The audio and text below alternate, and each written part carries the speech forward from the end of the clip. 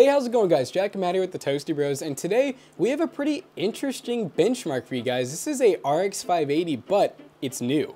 Yeah, so you can buy this RX 580 new from Amazon. It's $100, and you know, the 580 is an older card, but it did have a lot of performance when it came out, and considering it has 8 gigs of VRAM, does it still hold up in 2022? The answer is yes, but there is some caveats. But before we dive into that, let's hear a word from today's sponsor. Big shout out to today's sponsor, Naraka Bladepoint, which is currently hosting its free weekend as well as a 50% discount on Epic and Steam. If you've somehow avoided hearing about this game, allow me to catch up to speed. Naraka has pioneered its way into the Battle Royale genre with its unique melee-focused combat. It features a deadly collection of weapons and moves that lead to various fighting styles and powerful combos for you to use. Naraka features all sorts of heroes for you to play. Their newest hero, Faria Shen, will be available December 22nd. All of these heroes can be customized, giving them brand new outfits, weapon skins, or even entirely different faces. Now is the best time to try the game out. Free weekend is fast approaching, and the new Christmas Lotto is about to start December 15th to 25th. Players who complete certain in-game quests will receive Naraka lottery tickets,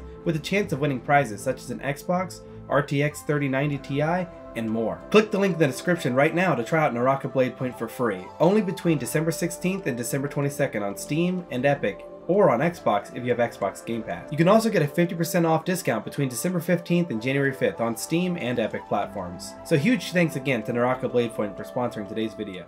So before we talk about this graphics card specs, let's talk about this test bench. So we have the Ryzen 5 5600G 6-core 12 thread. We have some PNY Accelerate 3600 MHz 16 gigs dual channel RGB RAM.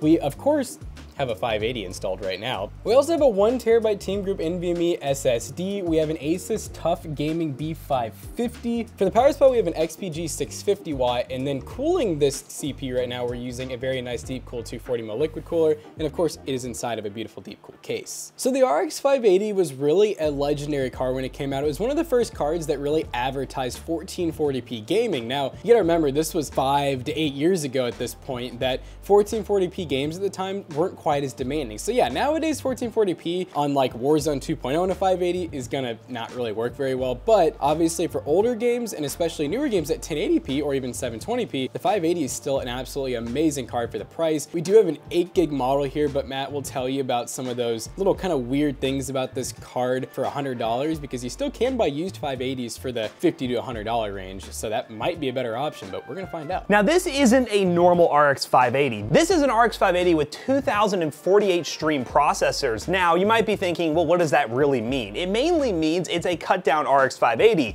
The main RX 580 comes with 2304 stream processors, so you're losing a decent amount of performance here. In reality, this 588 gig is more like a 578 gig. So if you're buying this card on Amazon, if you check that link down below, the title is RX 580 2048 stream processors in the title, which wasn't there before. They did update that.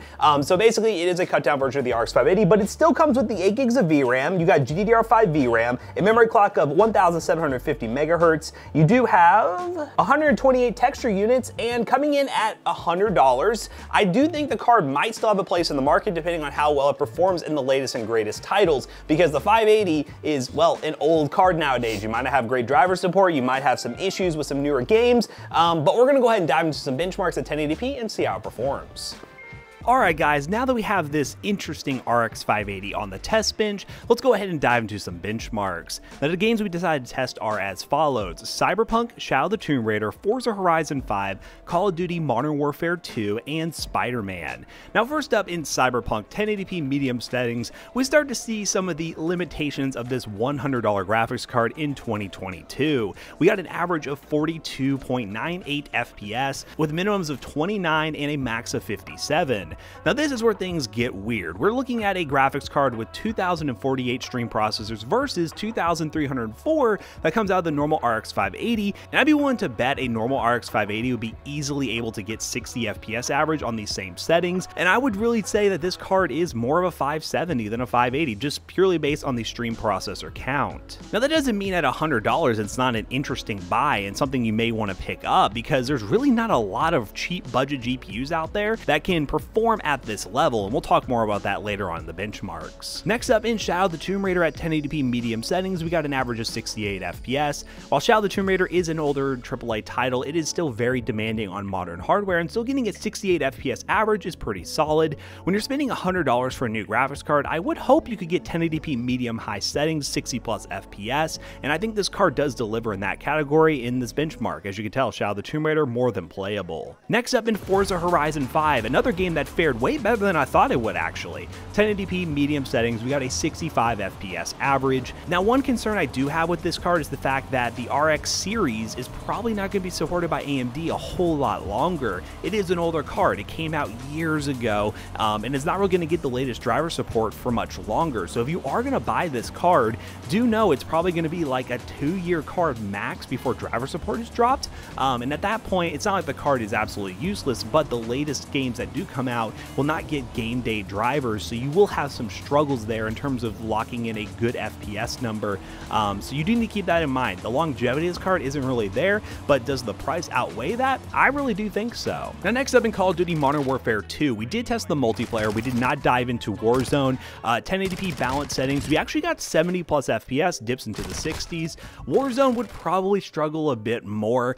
We ended up going with the multiplayer because it is a bit easier to run. I'd imagine Warzone, you'll be dipping well below 60 most of the time, even on lower settings, so do keep that in mind. But running balanced, which is kind of a mixture of like high and medium settings with a little bit of low here and there, you're able to get a 60 plus FPS experience, which is more than playable, pretty smooth. There was some latency issues in terms of being in like the 10 to 11 millisecond range most of the time, but it wasn't a bad gaming experience. It was still really solid. The last game we decided to test was Spider-Man, 1080p low settings, and we got 60 plus FPS, but when we were swinging around in the city, we dipped into the 40s, which is not uncommon for a budget GPU in Spider-Man. It's a very hard game to run. Even with AMD FSR, you are going to get dips below 60 FPS.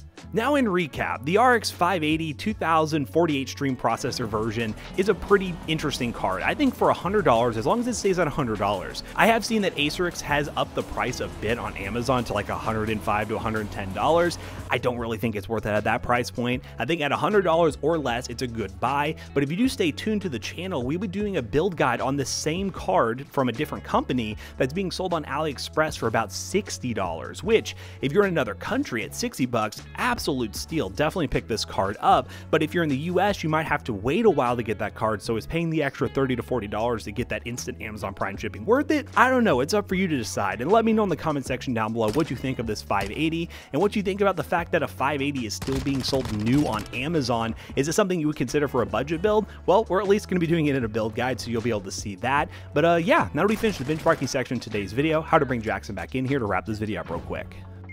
So we just got done benchmarking the graphics card, and the good news is it holds up really well, even though it's kind of like a knockoff-y sort of card. It is a legit 570, 580, so, you know, you do have that to keep in mind, but at $100, maybe check the used market. Sometimes you can buy the 570 or 580 for $50 to $75 used, but some people don't like used, so if that's the case, you really want a new 580, this is your card. Now, we do have a build guide coming up on the channel where we're using another one of these cards. This one that was sent over by Acerix, we're just using for this benchmark video, but we are doing a build guide from one that we bought off Aliexpress, which those things go for $60. So if you do buy one off Aliexpress, you may have to wait a little bit of time, but I think $60 versus $100 is a really good deal. You're kind of paying that $40 for the prime shipping of buying on Amazon, but we will be doing a build guide with one of those, so be sure to subscribe if you want to see that. But for the most part, it's an interesting card. It's kind of weird that a card that's this old is still being sold new on Amazon, but the fact that it's there and the fact that we're in a market right now where there's not a whole lot of new stuff that's really high performing on the budget side,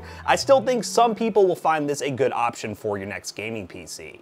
So as always, we hope you guys enjoyed today's video. If you did, check out our other 2 YouTube channels and also our twitch.tv/toastybros, and do not forget to like, comment, and subscribe. And we'll see you guys in the next one. Goodbye.